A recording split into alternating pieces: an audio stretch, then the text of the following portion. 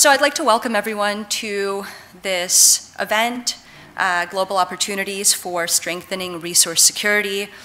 This is the fourth event in the Frontier series that New America and USAID have convened as part of the Integrated Natural Resource Management activity.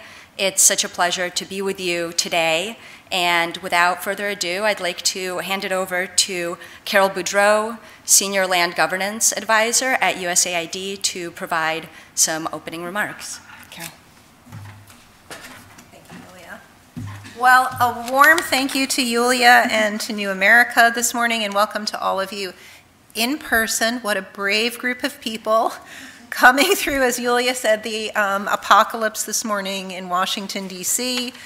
It is quite, in some ways, it's really quite a timely event for us to have to address in Washington, D.C. I'm so pleased to have you here with us, and we're delighted to be with you in person, and we want to welcome everyone who's with us online. We're also so excited today to have the opportunity to share with you some of our thinking coming from USAID and USIP on the linkages that exist and that are quite strong between climate change, natural resources, and security or conflict issues. The relevance of this nexus is literally clear to us today looking out the window, and it's only going to continue to grow as the impacts of a changing climate are felt not only on our lungs and our eyes, but most importantly on our livelihoods, on our shelter, on our housing opportunities, on issues like migration, and so many other aspects of our lives and the lives of people living around the world. We also recognize that the failure to understand, assess, and address these threats, it will contribute to conflict between people, between communities, and between governments. Additionally, we recognize that careful attention to these threats in some contexts has the potential to support climate resilience, peacebuilding, and other development objectives. And those might include things like food security, water security, and effective land and resource governance.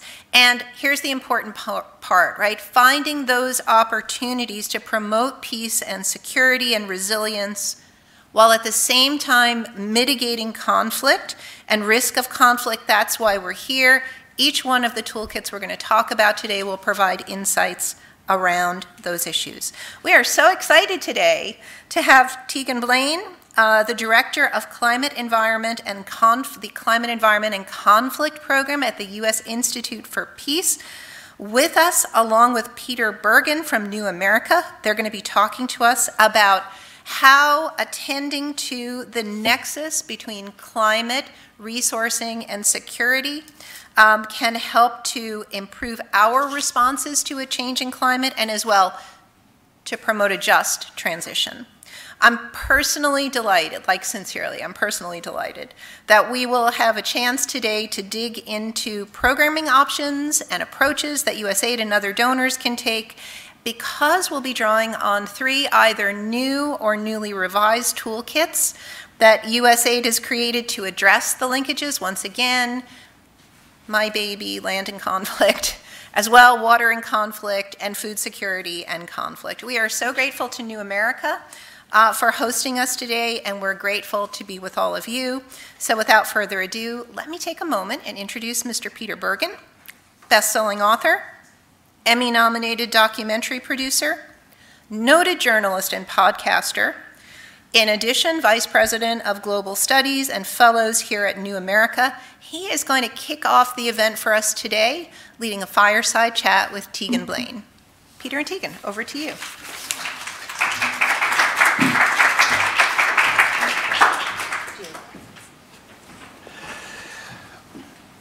Thank you very much. So first of all, I'd like to tell you a little bit more about Dr. Tegan Blaine. She's the Director of Climate, Environment and Conflict at the U.S. Institute of Peace. Before that, she worked as Vice President on Climate Change Initiatives at the National Geographic Society. She worked at USAID for a long period in Africa. Before that, she worked at McKinsey and also at the State Department as a policy advisor on water. Her doctorate is in oceanography and climate from the Scripps Institution of Oceanography. And then very interestingly, she has a bachelor's degree in comparative literature and mathematical ecology from Brown. So thank you for talking with us today. Let's first of all talk about competition and conflict over natural resources. What are we talking about? Well, first off, I would love to be able to say, Peter, thank you so much for inviting me here today and for the opportunity to be talking with you about such important issues. You know, natural resources are absolutely critical to human security. They really contribute to food security, water security, all of the things that we rely on just to be able to live. And so I can pull out a ton of examples where there's conflicts over those resources. But I would say that the really important thing to remember is it's really about human beings being able to have the resources they need in order to be able to live their lives. Just as a couple of examples, one of the areas that USIP is currently working on conflict over natural resources is around land issues in northern Nigeria.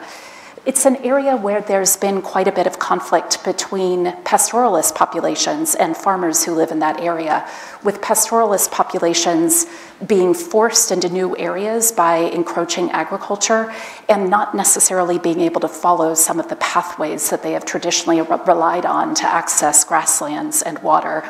And so there's been increasing conflict between agricultural populations that is sometimes assumed to be more about religious differences and cultural differences than just about land issues and land tenure. You know, I think another important example about land is actually the case of Kenya right now. Kenya has tried to do enormous investments into wind energy, but they are finding that communities are quite resistant to some of the implementation, in part because the land that is scheduled to be used for implementation of wind energy is productive land, and people don't always have clear tenure to that land. Those communities are also communities who don't have access to electricity. And so when they see their land being taken away for wind energy, they're losing access to productive land. And also they're concerned about access to the benefits that are being generated. And so protests against implementation of wind energy have actually caused the Kenyan government to lose millions of dollars of private sector investment. You know, there are other examples that are quite relevant as well.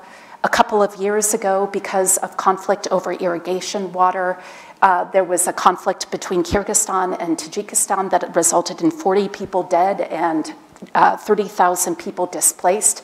We can bring up the Gerd Dam in Ethiopia. There's cobalt in the DRC, lithium in South America. These are critical minerals for the development of green technologies. There are so many instances of conflict over natural resources. And just about 10 days ago, there were border clashes between Iran and the Taliban, specifically about water, which led to a number of people dying. You mentioned cobalt in the Congo, in the DRC. My impression is the Chinese have more or less completely monopolized the market, and conditions in these cobalt mines are really appalling in general. Have the Chinese sort of, I mean, is there continue to be conflict over cobalt, or have the Chinese sort of won that particular effort in the Congo? You know, that's a good question, and I'm not fully up to date on that. You know, one thing that I would say, though, is the transition to a new economy, a modern economy that relies on green energy is absolutely critical for the world to achieve its goals in terms of climate change. Moving to a green economy reduces greenhouse gas emissions and actually improves outcomes globally.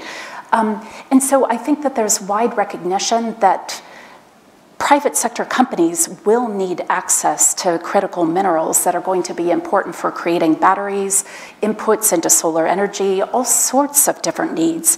And so it's not necessarily the private sector that's the problem. They play a very important role in terms of innovation and providing investment that is helping move the entire world towards a green economy. However, when we're talking about something like mining, I think that there have traditionally been major problems with mining over land issues, forcing indigenous people off lands, issues related to pollution of water resources and land resources that have resulted in significant cancer rates and other health issues. There are labor practices and other issues there. And so we do need to think about better ways to productively mine that really centers the needs of the communities affected by the mining.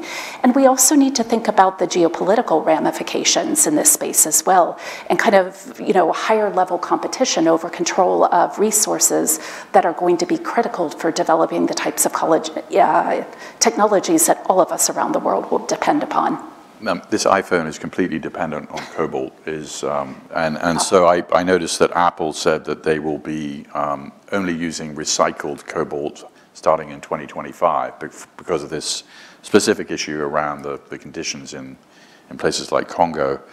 But just one more question on sort of critical minerals. I mean, there's a sort of paradox about the Green Revolution, which is many of the things that are going to make electric vehicles,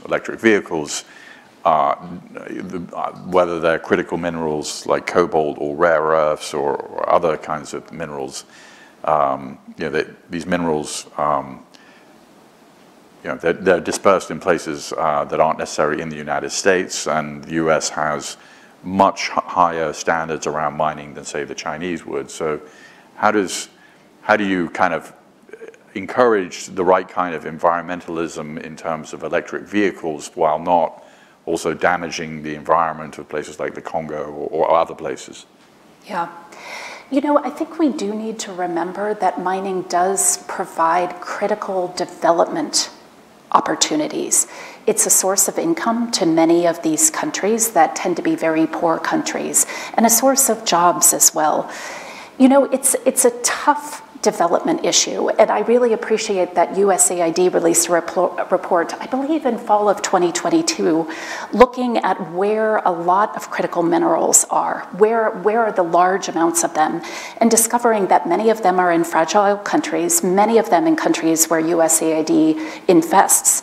And so it does raise a question about the role of development organizations like USAID and the role of local governments in ensuring that we benefit from the investment in mining and minimize the risks of mining. And I think that there's a lot to be said for the responsibilities of development practitioners as well as government as well as the private sector.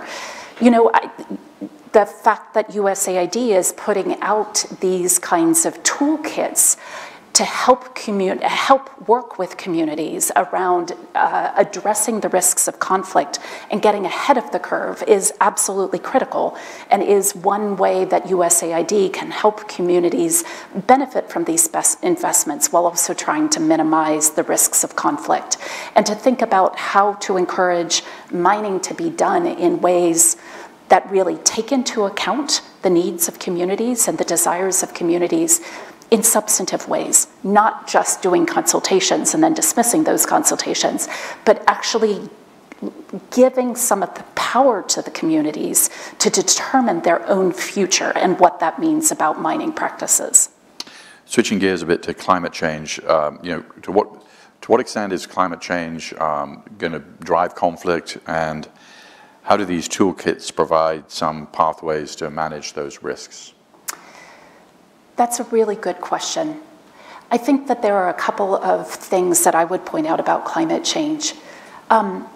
Number one, climate change is, as we all know and are beginning to experience even in Washington, D.C., climate change is really changing patterns of temperature, patterns of rainfall, patterns of extreme events, sea level rise, wind patterns, all sorts of environmental variables. And that is going to impact the quantity and the quality of a variety of resources, water is key among them. You know, we're seeing that areas that regularly had steady rainfall, small amounts over a variety of days, are now seeing that they're going without rainfall for weeks. And then when rain comes, it's heavy, it washes away soil, it doesn't have the time to sink into the soil. And so already we're seeing climate change have impacts on the availability of key resources, and that's a risk for conflict as communities are finding that the resources that they depend on are depleted. You know, the other issue that we need to talk about is how policy, how the way we are trying to address climate change is also going to lead to conflict, and really try to get ahead of the curve. You know, the UN FCCC's work on climate change has really set very ambitious targets. And, you know, we talk a lot about green energy and improved land management practices as contributing to those targets. In that kind of international forum, we rarely talk about what the pathways look like to get there. You know, at USIP, we've done some work on decarbonization, for example, and the risks that countries that are often fragile countries with weak governance systems face as we look at the potential for, you know, the use of fossil fuels to go down, and so demand for what they're offering to go down. We need to think about some of the conflicts with the transition to wind energy. We need to think about those minerals. And so in my opinion, we need to work at the community level to manage some of the likelihoods of conflicts, whether that's dealing with reduced water, for example, that communities rely on, or whether it's dealing with mining. But we also need to work at higher policy levels to get ahead of this and to really think about what we can do at the global level to ensure that the pathways towards the future that we're looking at are as peaceful and conflict-free as possible. You mentioned weak governments. I was recently in Iraq, and you know, Iraq has a pretty weak government for obvious reasons. And you know, the temperatures in summer in Baghdad are now 50 degrees centigrade or 120 degrees Fahrenheit routinely. And when Iraqi government officials talk about climate change, they all say, yeah, we have a big problem. It's not about curbing climate change, it's about mitigating the effects that we know we're going to face. But there's a collective action problem, and you know, the government, you mentioned weak governments. I mean, in a lot of places that are going to be most affected, for instance, Pakistan, which is, you know, obviously had these terrible floods which were related to climate change. Yeah, they have very weak governments. So how do you address the issue of where the effects of climate change are going to be the worst is often the place with some of the weakest governments? You know, I don't know what the solution there is. It's a really, really tough one. And, you know, especially being in this audience, which is focused on USAID toolkits. You know, USAID has been doing an enormous amount of work over many, many years on governance issues. And I think being able to integrate, you know, more awareness of some of the risks in communities into the work that they do on governance is one important approach for what USAID can be doing. But, you know, we're facing really tough challenges. Some of the work that our Tufts researchers have done on decarbonization show that when there's rapid decarbonization, these governments that are heavily reliant on rents from fossil fuels and have political systems that are set up that rely heavily on those rents, they're not very democratic by any stretch of the imagination. And there is a very short window sometimes when there is an opportunity to shift those governments towards more democratic processes. There's an opportunity for communities to come together and really insist on more engagement with governments. That opportunity is often very, very limited before those kinds of systems often find replacements for the rents lost when fossil fuel production either drops suddenly or their sales drop suddenly, and find other ways to maintain the existing status quo of governments that are heavily reliant on, corruption and, other sources of, or other sources of power. And so I think it raises questions about when we can intervene in these areas to encourage movements towards stronger governance systems that can really deliver services for its people, which are more responsive to community needs and community input. It's going to take quite a bit of effort to really take advantage of those opportunities when they happen and think about how we can help those governments move in ways that will allow them to serve their communities more effectively. So how do societies safeguard against resource competition spilling over into conflict and violence? Who's responsible for doing this, and what are some successful approaches to mitigating risks? That also is a really good question. As I said before, I think that there are certain responsibilities that sit with the private sector, who's doing investment and responsible for innovation. There are responsibilities that sit with governments. There are responsibilities among donors. There are also responsibilities that we should all undertake at the global policy level. Where to start? I think, especially with governments, there is a real need to understand better how governments can be more responsive to local communities. And part of that has happened with devolution and putting more power in local governments. However, many of those governments struggle because they don't have a lot of technical capacity to actually provide the kinds of services that people need. But at least that devolution of power seats a lot of decisions closer to where communities are interacting with government. There's also a real need to build more trust between governments and people, to engage on a regular basis. I can't tell you how many communities I went into when I was working for USAID where communities had virtually no engagement with their local governments, and local governments didn't honestly know how to engage with local communities. And so building opportunities for government officials to engage more regularly with the communities they serve and to hear from them and to actually have an opportunity to respond to those concerns is really critical as well. A program I'm familiar with is the one in Afghanistan, which was a relatively inexpensive program called the National Solidarity Program, and it did precisely what you said, which is it asked local villagers, what project do you want to do? And rather than sort of saying this is the project, we're going to tell you what to do, and they would vote on it, and it'd be, the project would be $30,000 or something. It wasn't, but it was quite a successful approach to what you're describing. Yeah. Right now, we're seeing the largest number of humans migrating than at any other point in history. And how does that play into everything we've sort of been discussing? Another good question, Peter. One of the things that we've been working on at USIP is kind of trying to get to a better understanding of how climate and environmental change is likely to drive people towards urban areas. Yeah. When a lot of those people arrive in urban areas, they're arriving in the outskirts of city. They're finding areas that are not necessarily the nicest areas. Many of these are in environmentally fragile areas.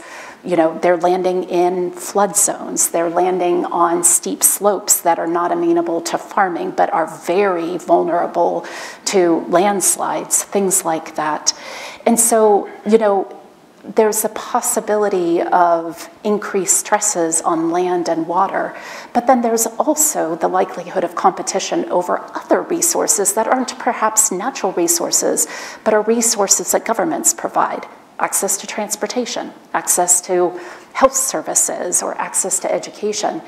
Many urban governments are not necessarily able to deal with the influx of people in ways that are responsive to their needs.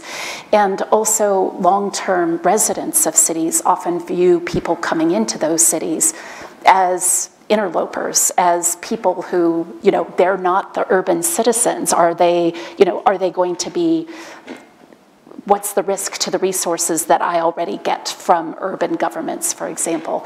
And so we really do need to think about how to get ahead of that curve. Many of these people who are moving are looking for better opportunities.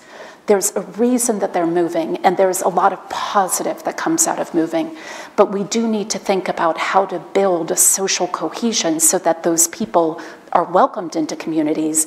And we really do need to tackle some of the urban issues around urban areas that aren't able to move fast enough, urban areas that are fractured so that you're looking at multiple governmental structures over a wider urban area that don't necessarily cooperate together.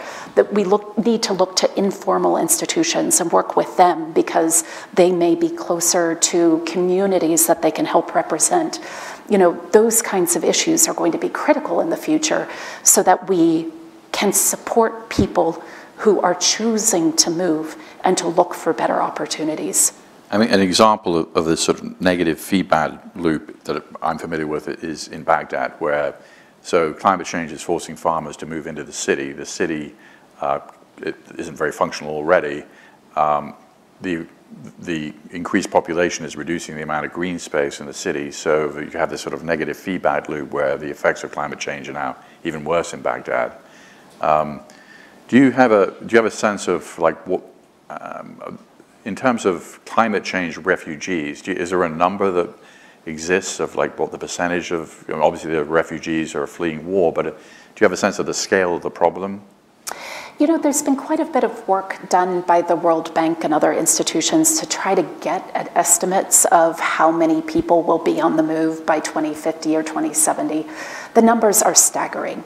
And I think that it's important to recognize that there are already many people on the move because of environmental catastrophes of one kind or the other. And certainly there are numbers regularly generated on the number of people who are displaced because of environmental catastrophes versus displaced by war and so on. I'm really bad at numbers and I can't actually give you, numbers straight out of my head for any particular region of the world. But, I really do think that it's going to be a growing problem, and the actual number matters a lot less than the overall trends. We have long talked about, for example, the need to pay attention to small island developing states who are facing, really catastrophic sea level rise that is, devastating land or reclaiming land and so on. But we also need to be paying attention to enormous areas of the world that are facing significant temperature increases and will make huge swaths of the world unsustainable for human life as we know it. Where are those people going to go? That's millions and millions and millions of people. Okay, go ahead. A little bit, but one of the things that I'm thinking about is you're talking about all the people who are moving and migrating, and all the parts of the world where it's going to be unsustainable. Not only are the people moving, but all the resources that we depend on in a globalized kind of planet, right? We've been getting resources from all around the world and depending on resources from all around the world. Those resources are going to be gone too, right? So I was thinking about, the growth of these mega cities and how are we feeding these people? Where's this food coming from if people are moving to the cities and there's nobody in the rural? Is it vertical farming? What's the thinking on that? I think that raises a lot of really critical questions about where we're going to get the innovation that contributes to things like that. In the 1970s and early 1980s, there was an enormous amount of agricultural innovation that significantly increased the amount of productivity on various land. And so, again, this is an area where private sector investment is going to be absolutely critical to figure out how to do these kinds of things, how to drive efficiencies that will help feed people, that will help ensure, quantities of water and so on. And so there's a lot of scope for innovation and a real need for it. But I don't know how we're going to do that yet. Yeah.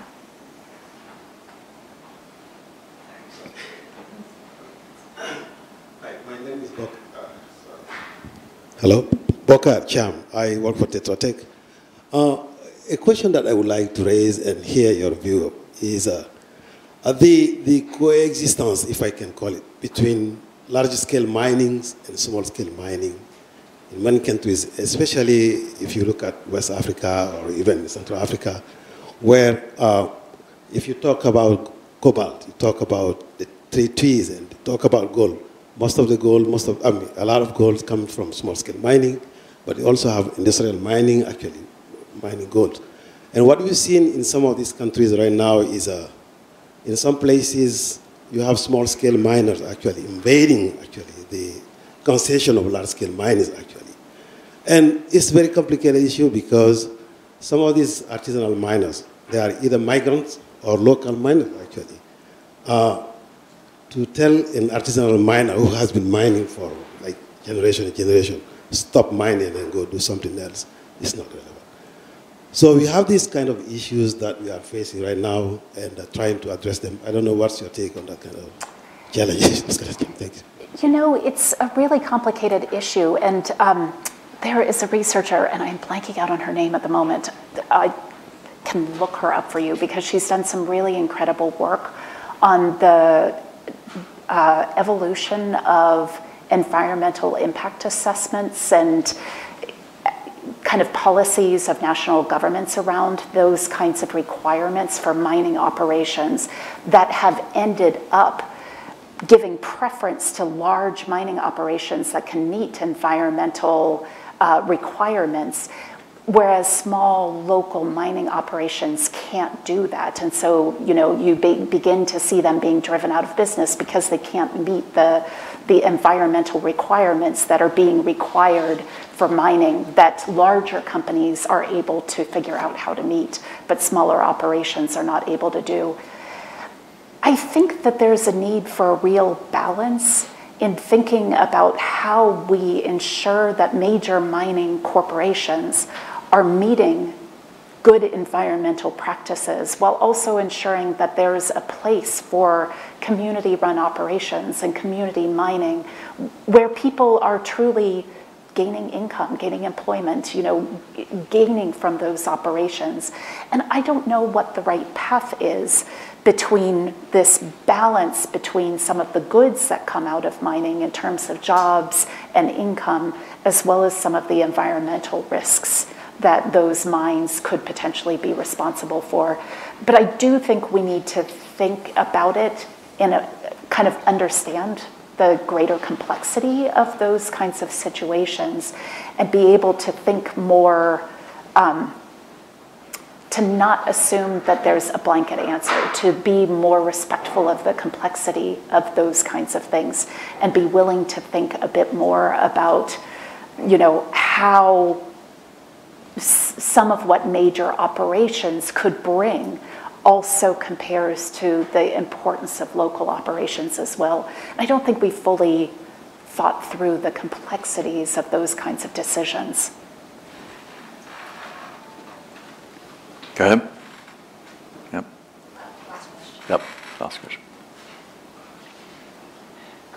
Hi, good morning. It's on? But how come you can hear me? Yeah. I can. Okay, Yeah. sorry. Yes, I'm Barbara McCallin. I work for the Danish Refugee Council as global advisor on housing, land, and property issues. So DRC is a humanitarian organization, but as you know, more and more there's discussions on the nexus between humanitarian development and peace actors and how to support durable solutions. So in your opinion, and you know, more and more so we talk about integrated programming, how to link discussions on tenure security of land with activities such as livelihood, economic recovery. So where do you see that some humanitarian actors could support, you know, without being development actors? How can we link up to people who have your resources, your experience? For example, these toolkits, can they be used by humanitarian organizations, or is it more geared toward development actors? Thank you. You know, in the environmental peacebuilding field, we talk a lot both about where there are conflicts specifically over environmental resources, but we also talk about some of the opportunities that are raised to build collaboration and build trust around environmental issues. And I think that that's where many humanitarian organizations can fit in. You know, there's immediate response to disasters and conflict, and then there's a long-term development response. But as people begin to come home after a conflict, there are huge opportunities there. You know, the majority of combatants come home and enter farming in a lot of areas. There are issues about water. There's often during conflict, there's a destruction of local decision-making entities and ways that, you know, decisions about resources are made. How can humanitarian organizations that are helping people move back to areas, for example, actually support the development of new ways of making decisions around water resources or about land, for example? Is there an opportunity there as people come home to actually start to build trust between different groups and really enable them to start building the structures, maybe skill sets, maybe it is smaller institutions, to actually resolve some of those differences and plot a way forward for their community.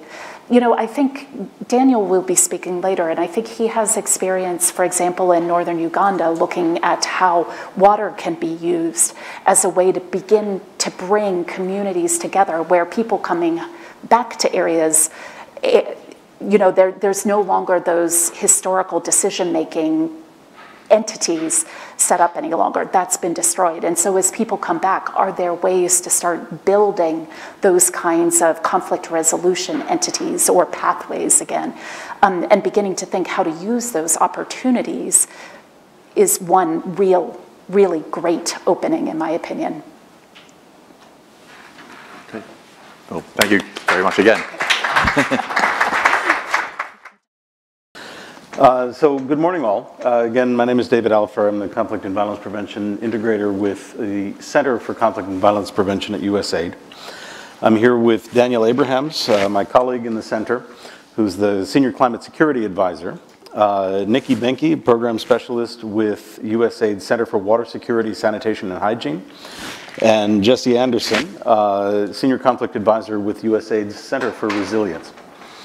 So I'll give you just a quick couple of minutes to set the stage, and then I'm going to turn it over to these three with questions, and hopefully we'll get some good ones from you as well.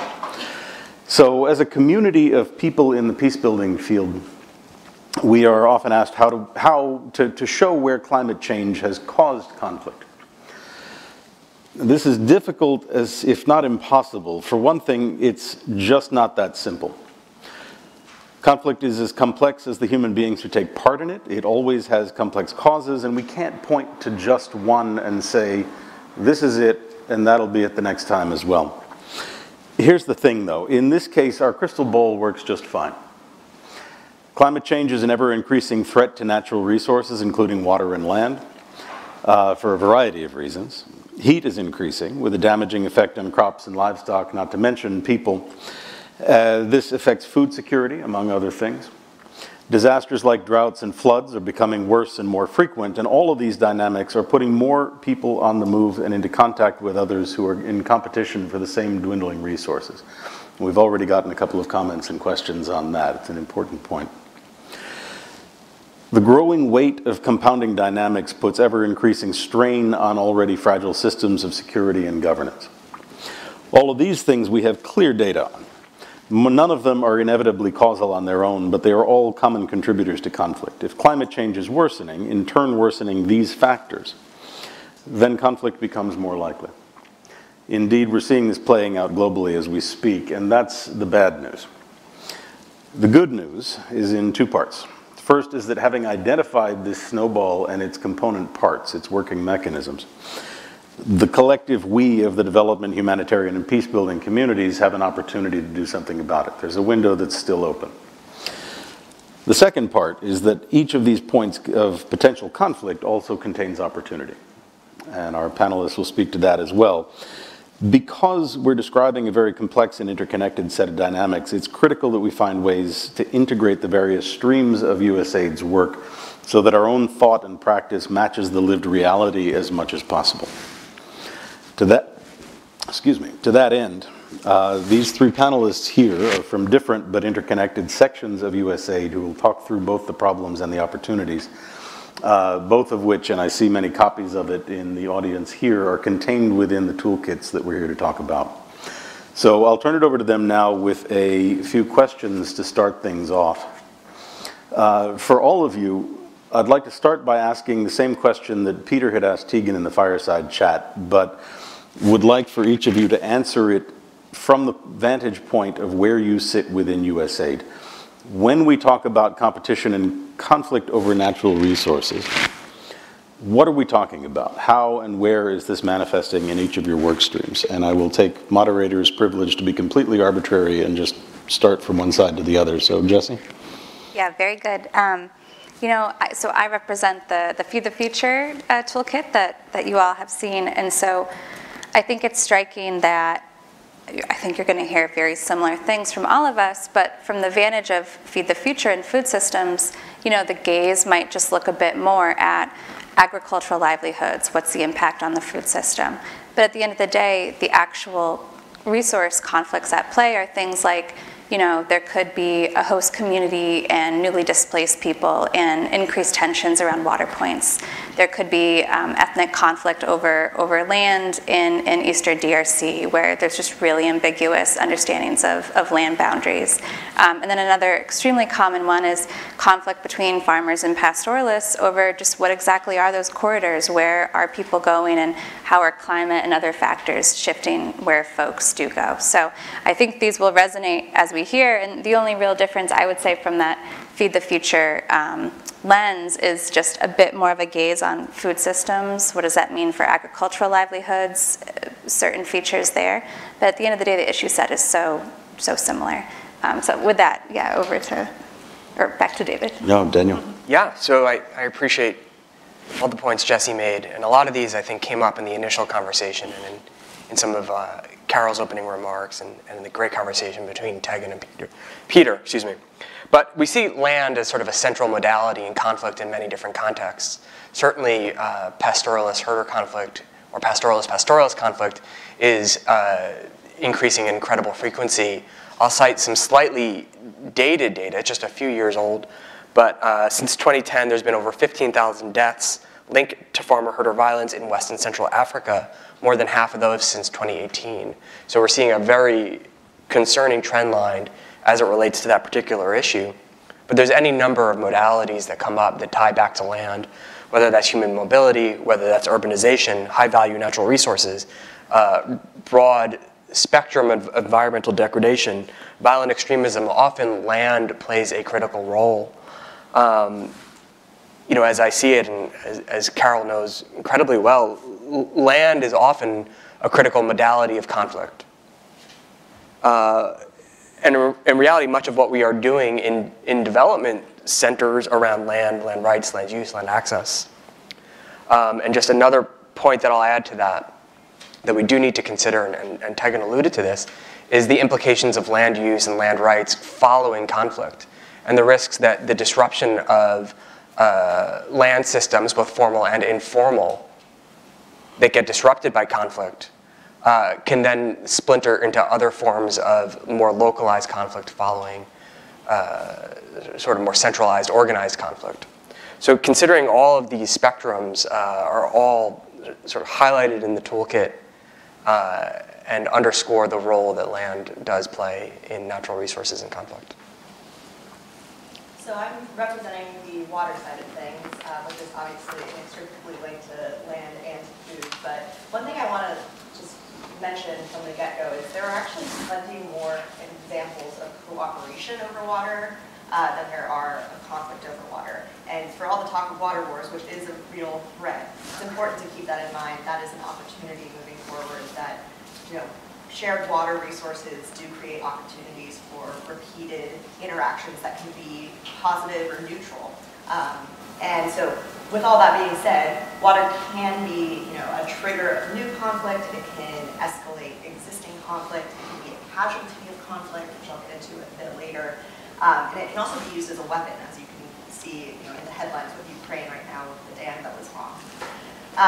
And so this conflict can be everything from international with the GERD in Ethiopia as an example that was mentioned earlier, to hyperlocal with farmer-herder conflict over shared water resources. And a good example of all of this is if you think about in northern Jordan, where you've had a huge influx of refugees who have come from Syria. There are examples of that putting pressure on a dwindling water supply that was already quite stressed, and you're seeing decreases in precipitation, you're seeing less and less water available, less and less frequently, especially in Jordan. And that's led to some violence and some unrest related to the refugees that have come in and between the refugees and the host community. So, it can be hyperlocal, it can be international, it can be a weapon, it can be a casualty, it can be all these different things. There are so many different ways that water and conflict interact. And really the purpose of this toolkit is to look at not just how water can contribute to conflict, but also how conflict can impact water programming or progress on water. So I think I'll leave that as my little chapeau and go into some more specifics later. Wonderful. So specific questions for each of you. Daniel, you co-authored the Land and Conflict Toolkit. Who is the research targeted towards, and how do you see them using it? Great question. And I think probably Nikki and Jesse will agree is that these are manuals fundamentally, that these are remarkably difficult topical questions and incredibly challenging programmatic questions. So in that regard, the fundamental, the audience it was written for was USAID missions, thinks about how USAID does business, what the missions might need, and how they can support the very difficult grounded work that they are considering as environment, land rights, land use, and conflict come together. So that's the number one audience. But again, I think that there is utility to any number of partners. So thrilled that DRC is here and thinking about IPs, the implementing partners that we're working with, and thinking about the local governance structures that we are in communication with, and thinking about all the different actors who effectively have to respond to this set of issues. And have to set in, and again, a wide set of issues. As Nikki rightly pointed out, we're thinking about scales of international and regional conflict, as well as scales of hyperlocal intercommunal conflict. So really trying to understand what the approaches are, what the best practices are, and what the leverageable opportunities are within those places, and ultimately, the people making those decisions are those that are much closer to the ground than those of us who are working here in Washington. Thank you. Nikki, the Water and Conflict Toolkit focuses in part on how conflict can derail water, sanitation, and health activities. Can you talk a bit about how this is playing out within USAID programming and how it can be addressed? Yeah, absolutely. Apparently my mic was off, so now I have this one. So one thing I mentioned is that the toolkit goes into not just how water can contribute to or exacerbate conflict, but also the other way around, how conflict can disrupt water programming. And there are a few different ways in which this plays out. The first is you can see destruction of infrastructure that's already been invested in, whether it's dams or water distribution systems, pipes. You see that physical damage that happens as a result of conflict. So we're coming across that a good bit. Another one is really just the erosion of governance systems that are in place. At USAID, we really focus on governance and financing and trying to drive catalytic change by changing systems and not just, kind of fixing a problem here and there in one village or another, really trying to lift the whole system. And so if you are in the middle of a conflict, perhaps you have more trouble collecting taxes, which means you have less revenue to be able to maintain water supplies in urban areas or in peri-urban areas. That's just kind of a tangible example of what that looks like. And then there's also just, you know, the kind of how USAID does business and logistics front. So displacement is a huge issue. More than 1% of the global population is currently displaced. So a lot of times we think of camps. How do you provide sustainable water and sanitation services in camps or in urban areas where many displaced people are settling? And how do you do that given that most conflict is protracted and is going to last on average more than, you know, a dozen years? You have to be thinking way further ahead, and you also have to embed flexibility into your system. So things like conflict modifiers in contracts that USAID awards. So really it's affecting all of the different things that USAID does and really just the way that we operate. And we're hoping that this toolkit can not just help missions think through those things ahead of time, but also implementing partners and kind of drive some innovation as we're releasing solicitations for activities. Excellent. And Jesse, each of these toolkits contains a conflict analysis section with detailed guidance on how to break down, unpack, understand conflict in the context that we're working in. Can you give us a sense for Feed the Future programming? What does conflict analysis look like? How does that work? And can you take us through an example? Yeah, it's a great question, and you all can let me know afterwards if the example lands. So first of all, the cornerstone is excellent conflict analysis, but I think I want us all to picture this natural resource management activity in Niger. And so the first foundational stage is that conflict analysis. For this activity in Niger, some of the dynamics that come up were around farmer-pastoralist dynamics, that farmer-pastoralist conflict is on the rise in large part because pastoralists are going into new areas and they can be perceived as really aggressive when actually it's not as purposeful that way. But there's just folks going into different areas and there's a lack of information about what's going on. At the same time, in Niger, and since the 1990s, there's been rules, national rules around land use that favors farmers, that disadvantages pastoralists as well. So you have your conflict analysis, some of those key nuggets come out, and then there's that question of, okay, how do those key conflict drivers I've learned about interact with this intervention I'm thinking about, this natural resource management intervention?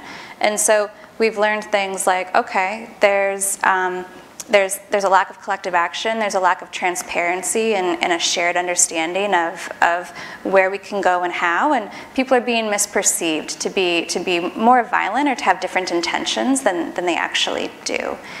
So then the question is, okay, what is the goal, what's the problem and what's the goal of my program?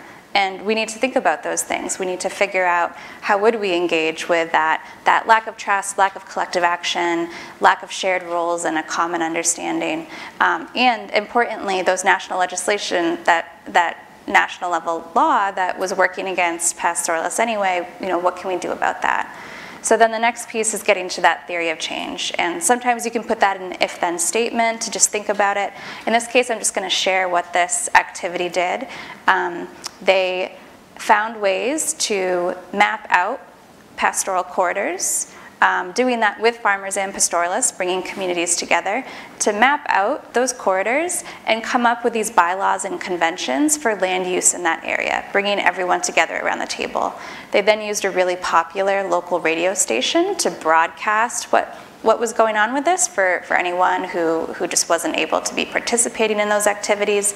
And then importantly, they started working with the land offices and started doing advocacy around those national level rules that were working against pastoralists, sort of addressing that more entrenched big picture power side to it.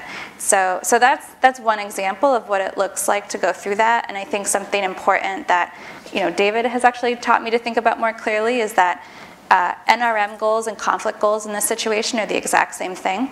The conflict system, the food system, natural resource management system, they're one and the same. The only way, they are all with the same underpinning dynamics. And there's no way to get at a good natural resource management in this context without really carefully thinking about that conflict system all the way out. So that's my example. Yeah, and thanks to David. All too true. So one more question for all of you before we get to some questions from the audience. In what way does the work described in each of these toolkits speak to the humanitarian development or peace nexus? Now, for those perhaps unfamiliar, humanitarian development peace nexus, we're talking about coherence in the conversation among the collaboration or the cooperation among those various three pillars of USAID's work, really of international work in general. Increasing that coherence, shoring up some of the shortcomings that each one of those pillars has, and trying to strengthen through that collaborative work the total picture of what we're doing. So I will start from the other end this time and ask Nikki if you can speak a little bit to that. Yeah, I mean, you know, it's obvious that all three sort of types of USAID assistance here have different funding streams, have totally different ways of operating. And I think one of the first things that needs to happen is just an understanding of where each other is working, literally geographically sometimes, but also just our different areas of focus, that coordination at the DC, on the DC side, but also in missions is really crucial. I think also, you know, I mentioned the point about flexibility and building that into designs. I think on the development side, a lot of times we are not quite as quick to act. We're very slow, actually. And, you know, just a good example of how humanitarian development peace coherence can play out in a positive way in a conflict setting. And this is kind of highlighted in the toolkit with a bunch of different examples. But in the Philippines during the Marawi siege a few years back, there was an existing activity that was focused on development wash that was operating at the time, and they were able to flex and provide support to a humanitarian activity that was supporting IDPs that were displaced as a result of that conflict with things like assessments and just kind of providing some of the development aspects of that activity and giving more evidence to inform the new humanitarian activity that was responding to that crisis. And so I think that, you know, when you have that shared understanding of what each other is doing, and again, this is in DC, but also in the field, you are more able to adapt quickly and adaptively manage to these crises. Yeah, I think I'll leave it there for now. Cheers, Daniel. Yeah, those are great points. And I would say time and time again, we have seen that the systems that prevent conflict, in particular, as my colleagues have mentioned, strong governance structures, both formal and informal, are oftentimes the same systems that enable resilience to climate shocks. So in that sense, fundamentally, conflict mitigation is a form of climate change resilience. It enables us to strengthen the systems that are key to managing these shocks, and we've seen them time and time again, where the communities that have enabled cooperation structures or peace committees are, in fact, able to withstand climate shocks. And so that speaks to all sides of the development equation and represents a central tool within the land and conflict toolkit. Jesse, any thoughts? I want to bring it back to the toolkits, and there's two key things I see the toolkits doing for the HDP Nexus conversation. One is sort of an elephant in the room, is that the P in HDP is under-resourced. And so the most impactful thing we can do to really have the HDP Nexus be meaningful on the peace side is to be mainstreaming conflict sensitivity, integrating conflict throughout all development and humanitarian investments. It's the number one way. These toolkits enable us to just move the needle, be seeking peace opportunities wherever we can in some of these larger scale investments that are out there. And then the second one that I care quite a bit about is that, on the one hand, every single intervention around the world should be conflict sensitive, but it's also the case that these tools are especially important in the midst of crisis and conflict. And there's a bit of a development allergy to leaning into areas of recurrent and protracted crisis, because maybe that's not what we do, maybe we're slow, that's for humanitarian folks. But when we have folks displaced on average for a dozen years, when we have the scale of protracted crisis and conflict we have, at some point it needs to be a development priority to lean into these places with development and long-term investments that actually pave the foundation for a more dignified life. And having tools and a playbook for how to do that through things like this toolkit, I hope would get us over that allergy. It would make it seem possible and actually quite important to be leaning into these places with these kinds of approaches. And to me, that's another area where, yeah, the toolkits really advance the plot with the HDP Nexus conversation. So those are terrific points. And I have a question from our online audience that will add to that. If I can see some hands, if we have questions from the audience, maybe we can pre-position the microphone there while I ask this one.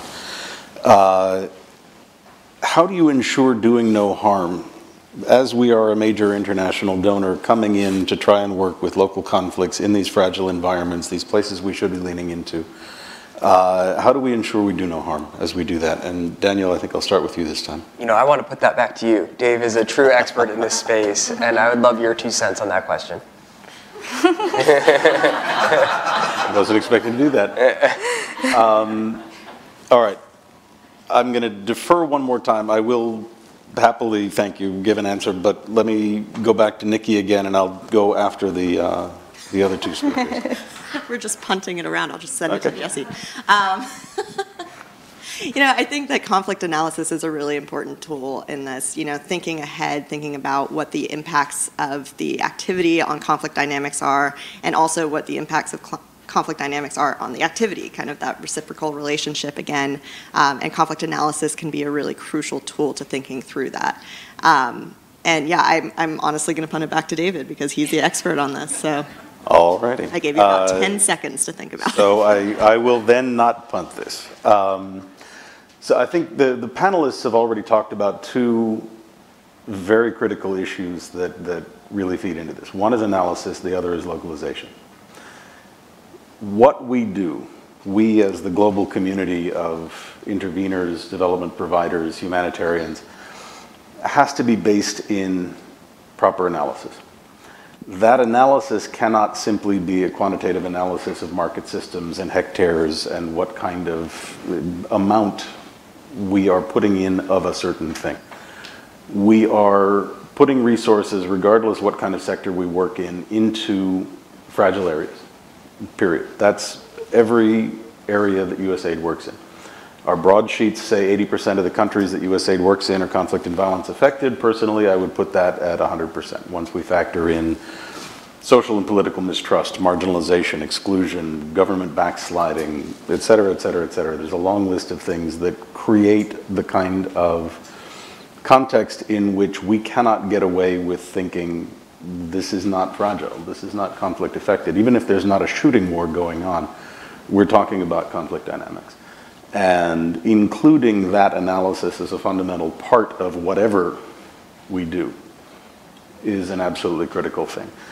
The other part of that is localization. If we are going in to these areas and saying, here is the programming you need and we are going to provide it to you, you're welcome, there's a fundamental problem there.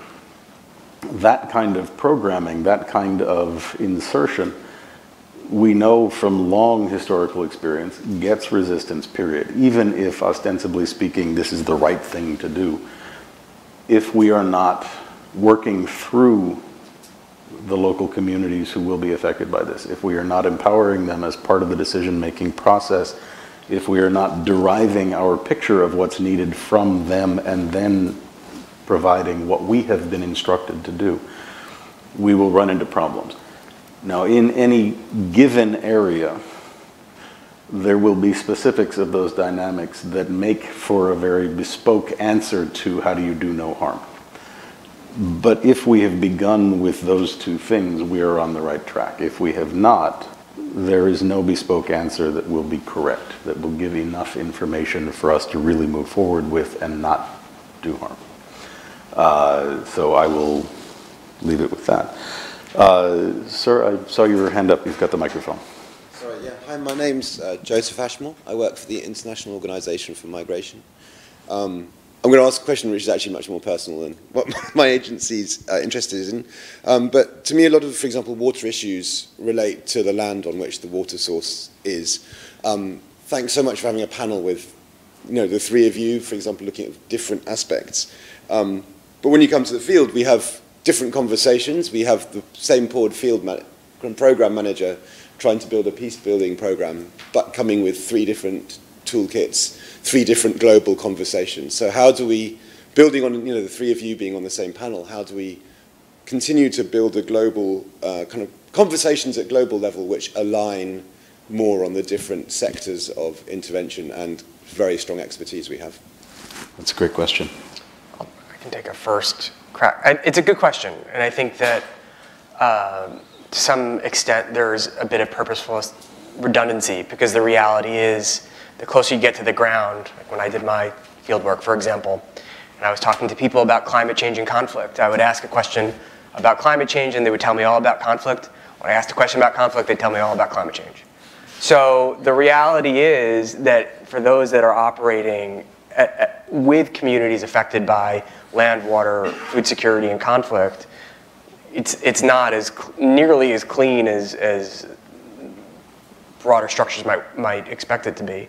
So what I think each of these toolkits does is it hones in on specific issues that might be able to support the sorts of programs that are being thought about. And it's not that there isn't any overlap or even some redundancies, but that there are really useful places to start that might speak to a specific set of issues. I would add too, I think it's the case we have very similar examples within each of our toolkits. I don't know what the Venn diagram would be, but there's something there where there's just like a strong core that's quite similar. But I think some of the utility to having different toolkits, I'll just speak from the Feed the Future perspective. We really want practitioners who are quite busy and overloaded to pick it up and have it feel familiar. And so I think there can be added value to having it, especially with Feed the Future, food systems, et cetera. There just might be some terminology or framing or examples that feel a little closer to home, even though actually it's secretly 10% of a land toolkit, 10% of a water toolkit in there. Because I think there is a question like, why have three? I think there is an added value, but something we've even talked about is how to cross-reference them and just guide folks to where the synergies are and how there actually is quite a fair amount of overlap. Yeah. That overlap, by the way, I will add that to my answer on the do no harm, is recognizing that a siloed approach in which each of these areas of work is discrete and doesn't touch the others is fundamentally not a do no harm approach. We need to match our thinking to the lived experience and have the flexibility to pivot and change where we run into those places where our panelists are talking about the kind of environment that is not conducive to kind of a steady state approach. Miss, I see you with the microphone there. Turned it off. My name is Desiree DeHaven. I'm from EcoDit. I had a question mainly geared towards post-conflict reconstruction. I know with a lot of conflict programming, environment, natural resources are not a priority. The argument is often made that that is something that should be considered after other more critical priorities are taken care of. But going back to Tegan's point about an opportunity to build these structures, build the systems that are geared towards managing resources more effectively. I was wondering if you all could comment on how to bring that more to a forefront for programs that are not really in name geared towards environment or natural resources. I might start, but I'm curious what the rest of my fellow panelists think. So I would say from the food space, Building up livelihoods is the #1 priority in post-conflict reconstruction, getting markets flowing again. I mean, getting different kinds of groups to engage in markets, that interdependence, that's some of the #1 stuff you'd be looking for, both for people's economic opportunities in rebuilding, but also to be finding ways for folks to be interacting across groups and hopefully fostering different kinds of social cohesion connections than they had before. And in the context of those agricultural livelihoods, and by agricultural I do mean pastoralist and farming, et cetera, we strive to do that in these climate smart ways where we're thinking about natural resource management, all of that. So I think that can almost be kind of like a train to catch to loop a lot of this really important work onto, because reestablishing livelihoods is probably the #1 thing we're thinking about, in addition to infrastructure, governance, rule of law, et cetera. But yeah, over to others. Yeah, I'll just really quickly say, A, it's a great question. I think that's a really important issue set.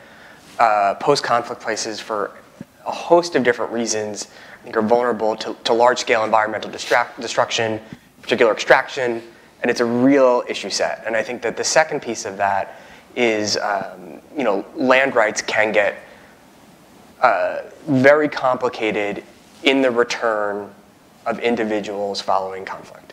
So just a quick example is that when we were doing some work out in northern Uganda, where there was conflict with the LRA, there was a program that was developed by the mission that supported justice systems outside of the formal court systems, because the court systems would take so long that the ability to provide clear rights to individuals was a way to get in front of conflict.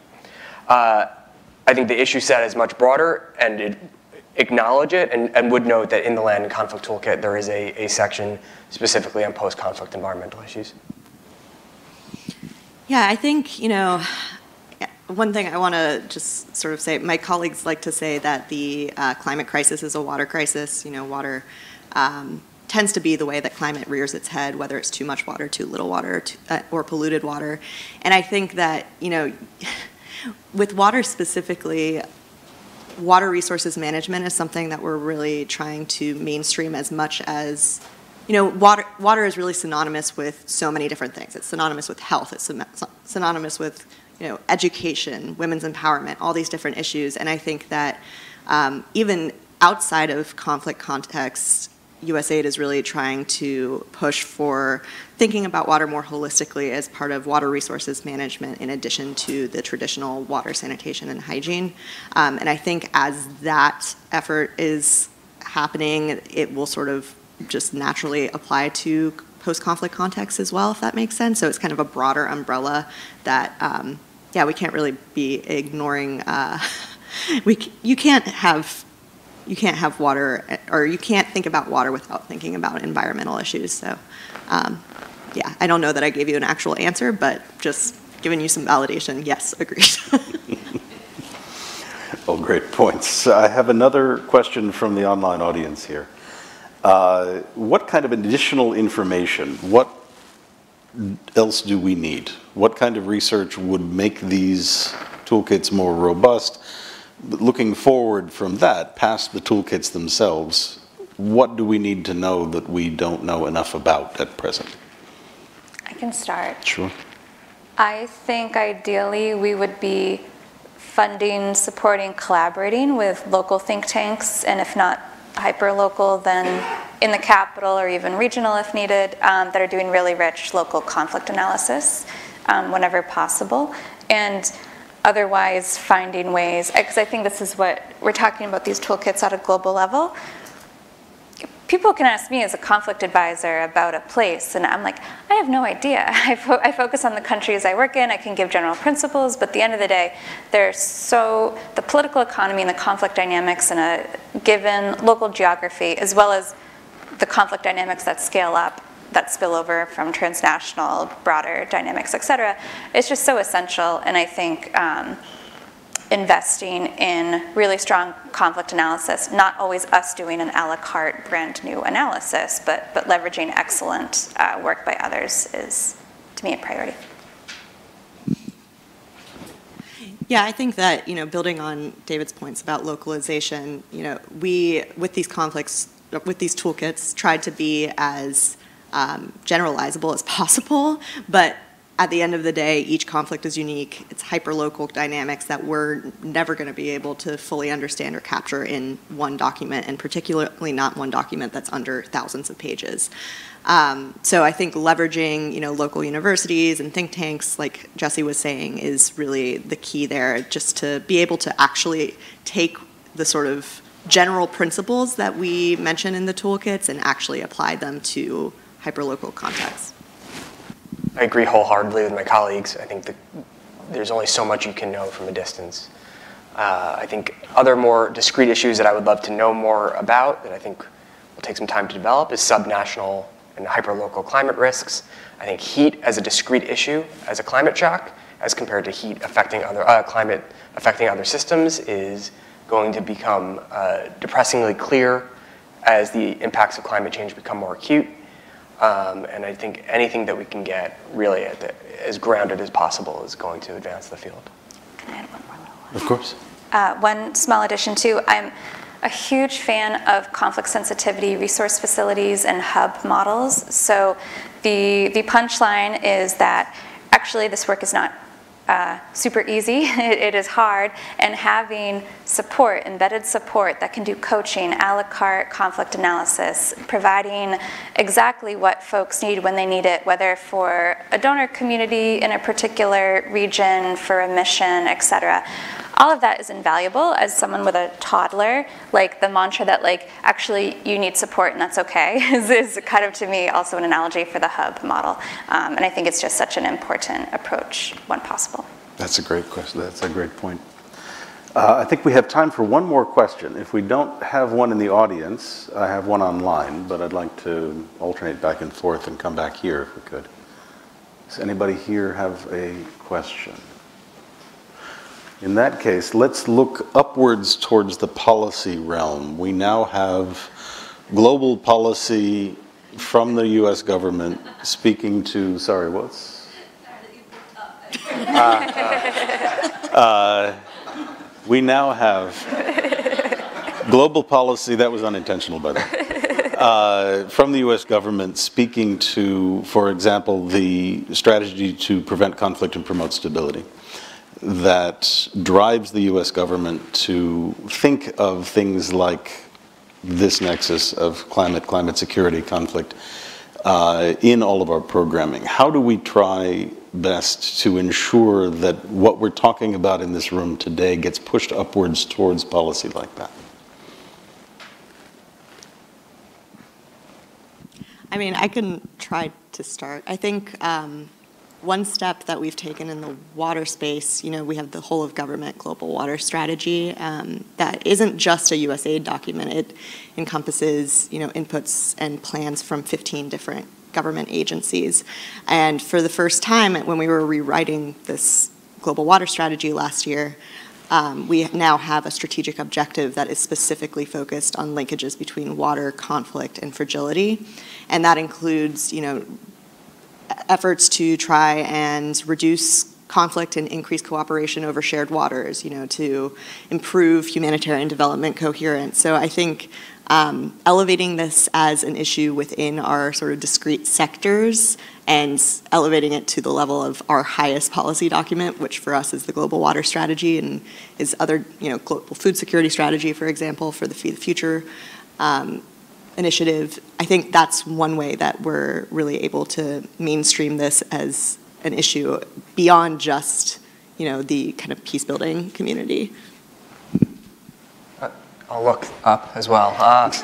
But I think it's an important question, and one, I would highlight this particular space as an example of how we might be doing that, and also the work that Tegan and her team has been doing in bringing together different branches of the U.S. international policy establishment together to start thinking about these issues collectively. So, I think aid people tend to be rightfully thinking about what our missions are doing and what they can do to support the communities that are in. I think that is fundamentally our role in a non-transactional way. And being able to bring the lessons and insights that our mission colleagues in particular gather from those places to these broader conversations is, I think, an important role that the agency can play. I would say, so David, as you know, because you played a key role in this, the global food security strategy that guides the Feed the Future initiative, it has a new cross-cutting goal basically on conflict. I think where we fall short, and this is less than a year out on the streets, so maybe it's just kind of what's appropriate timeline-wise, but it's the implementation plan behind the policy, and then where I go to is about kind of more consensus in our broader community of practice, like across donors and partners, and maybe with the UN system. Like how do we, so at USAID at least, we are getting conflict enshrined in a number of our policies, that's great, but I think it's the implementation plan after that, as well as some of these broader global governance areas, just kind of all, singing from the same sheet of music. I always botch idioms, but I think I did it right. Same drum beat, something like that. So anyway, that's where I think more work needs to be done. Excellent. And with that, we are at time. If I can get a hand for all of our panelists. Thank you so much for all of that, and thank you all of you for being an active audience.